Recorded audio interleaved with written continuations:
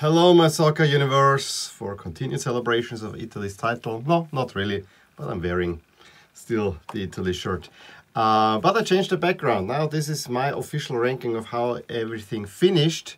But we're talking now about the jersey matchups from the quarterfinals on, where this jersey actually will finish. Will feature quite a few times. And then I'll give you my 5 favorite jersey matchups from these Euros, mostly because I have to say what we saw from the quarterfinal on, it was rather uninspiring. I mean, it was almost all expected. I think for me the biggest question during all of that was, will England play against Ukraine potentially in their blue shirts? They didn't. The rest was more or less how I expected it, not necessarily how I wanted it, and we'll talk about it. So there is not really one matchup that I would say is atrocious. There's not one that is excellent in there. They were all expected. Some were better than others, but I have to say, yeah, the expected, but you know, I would say almost all expected. Boring is what comes to mind most. So that's where we will start. Which of the ones were expected and bad / boring? And I have to say the worst matchup for me was Switzerland against Spain. And this one and the next one are very, very close to each other.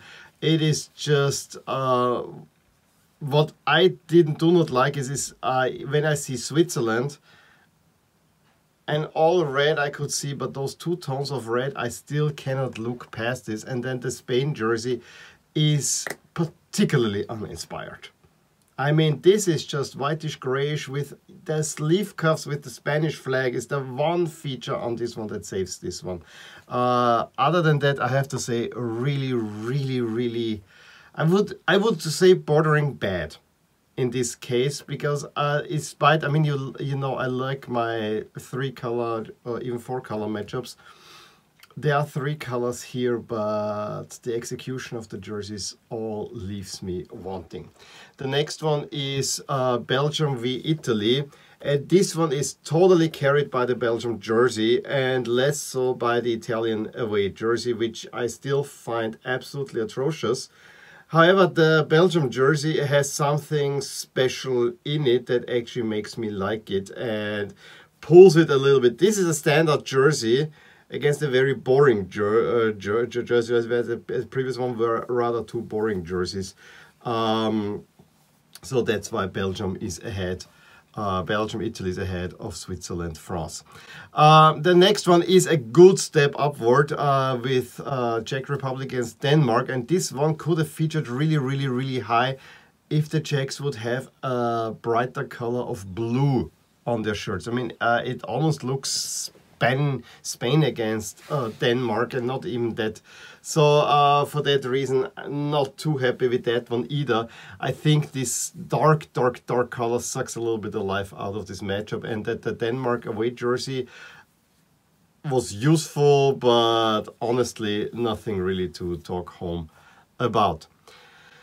And then we go into another pair that is very close, but just a step up, and that's those are the last 2 that I would put in the, you know, boring category. I think the Denmark Czech Republic was kind of still somewhere between bad and boring. Now we're getting really into expected but boring. And Spain Italy, Italy Spain better.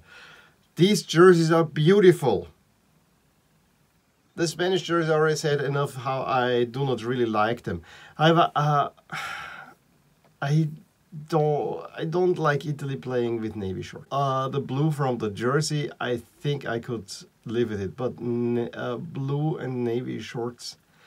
What I would have loved here is short switch, of course, but I think what would have been even better if Italy play in their full home kit and then Spain has pants in the color of what they have on the numbers. That would make for an awesome jersey matchup. I don't think Spain would ever do that, but I think that would be what I wanted to see. And then you can already expect, but just better jersey, the final. Italy against England. Here, pant switch. If we would have gotten classic England against classic Italy, it would have worked. Because the blue of the Italian shirt is much lighter than the navy. I mean, England, it always looks white and black, and I think it would have made for a wonderful looking final. Why UEFA is preventing us from seeing that is beyond me. I mean, there are many things about UEFA that I don't understand. As happy as I am with the outcome, as happy as I am that this jersey won, I am not happy that Italy had to play with navy shirts, put a big damper on it. And so we move up to the category for the jersey matchups that I liked, and yeah, there are only two. I actually really enjoyed Ukraine against England, although yellow against blue is not a great matchup. But seeing classic England made this matchup. This was two classic jerseys against each other. I absolutely loved it for that. And cannot say anything bad about it. The game was bad, but boring, more or less. But the jersey matchup, I really, really liked it from the get-go. Which leads us to my favorite one, and a little bit surprising, but I have to say, England against Denmark worked on many levels. And even though I'm not a fan of this red-out jersey, although the more I looked at it, I said, if this was available, maybe. But no, I don't get the red out idea. I don't. But you know, it is not bad. But again, carried by the classic England look that I love and crave. I want to see that more. And again, please tell me, why couldn't England play in the final like this and then have Italy play in their classic? There's no way that this doesn't work. Even because the color of the pants is so different from the color of the shirt. I don't see it. I don't see it. I hate this monocolored. I think if Denmark could have played here maybe with white pants, might have notched it up even more. But I have to say, the all red look against the classic England look is a beautiful look, and I think it works very, very, very well. And I think that was my favorite. This is my favorite jersey matchup from quarterfinal onward. But as I said, it was all rather yeah. And so I want to end this video a little bit on a high note and present you with my 5 favorite matchups. All of these were excellent. Some because the jersey combinations are great, and some that the whole kit just worked on many levels. And yes, my personal feeling is the closer the teams are playing to their traditional jerseys, the better the matchup is. And then sometimes, you know, you also have to see how colors work with each other. But as you see already back there, we don't have many colors in Europe to work with, especially since Ireland is not here, or any of the Irish teams. We have basically red, white and blue, a little bit yellow thrown in, and a little bit orange thrown in, and that was that.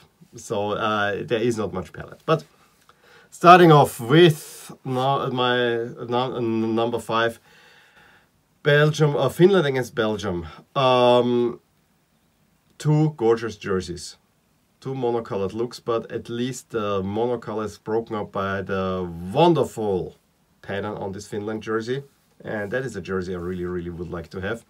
And also the Belgium jersey is also not monocolored, although we have red. There's enough color on these jerseys. It works really well. Then another one that actually was a surprise entry for me is Poland against Slovakia. I love that Poland went out in white shirts and red pants, and then this with the blue of Slovakia. It looks really well. I actually do like this Poland jersey. I'm not so keen on the Slovakia jersey in many ways, but I have to say, as a combination, this I really like this. This the white and red with the blue. This was one of the lookers for me, where I thought, this is really odd. I shouldn't like this, but this works really well. One that absolutely, this was I think the only time that we got full traditional look on both teams. Portugal and Germany playing against each other. yes, you might argue that the red and the green and then the white and the black, it's not that pleasing, but just for the fact that we got two classic teams, and that was, I think, really the only time, and both of them with different shorts than different colored shorts than the jerseys.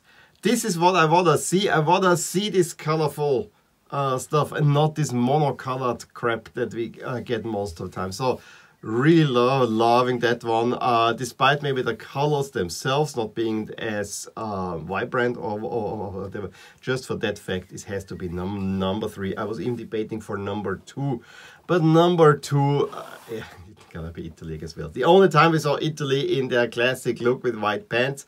This is what I want to see from Italy, and I have to say that together with the red, and this was one of the very few red v blue matchups that we saw. And it worked. It really worked. And I would have liked that Italy plays against Austria in a similar way, just that Austria is having black shorts and Italy plays like this. Or even red shorts for Austria. I think would have looked great. I love this color combination. Red v blue, I think, is probably the best matchup that you can have. It's the strongest for sure. It's also the most common one. But then also, you know, Wales, although I find this Wales jersey rather simple, having these little accents on there, the color with the yellow, you get kind of all the primary colors in there, and then navy is close enough to black, and then white just works on many ways. However, my favorite jersey matchup was Hungary against France. And it's all down to Hungary wearing the tricolor, which is, you know, France should have worn the tricolor a few times, but they didn't. But that Hungary can wear a tricolor jersey, and then France in their traditional away look. And I mean, the away jersey, as simple as it is gorgeous. You have this wonderful cockerel crest, and you have the French flag on the side with the navy pants. This works. Maybe red socks for France, maybe, but you know, I think this really works. This was my favorite matchup. I saw it and I couldn't take my eyes off it. I really like this combination. It's not even red v blue, but it works. It really works. If we would have gotten the final as I would have wished for, I think the final would have probably ended up at number 2. Just as a reference to you guys, and we didn't. It's my big regret. So yeah, this completes my rating the jersey matchups for these Euros. I will do probably 2 more videos on the Euros, one on a review and kind of rating the team's performances, and then maybe just one. This was Euro 2020, where you just get Euro 2020. A quick summary on what happened every game a little bit. So yeah, that is my plan for this week, and then we'll go more into jerseys, and potentially I will be on vacation, taking a little bit break from the whole thing, and you know, I will have some videos, but it will be a little bit sparse there. In any case, let me know which jersey matchups you liked now from quarterfinals onward, and also which were your favorite matchups for the whole tournament. Give me a thumbs up if you enjoyed this video, subscribe to my channel if you want to see more, and I will talk to you soon. Bye! Hey, just in case you enjoyed this video, here are some videos and playlists that you actually might enjoy too. Also, please consider following me on social media and actually subscribe to my channel so that you stay up to date with everything that happens in my soccer universe. And with that, have a wonderful day. Bye!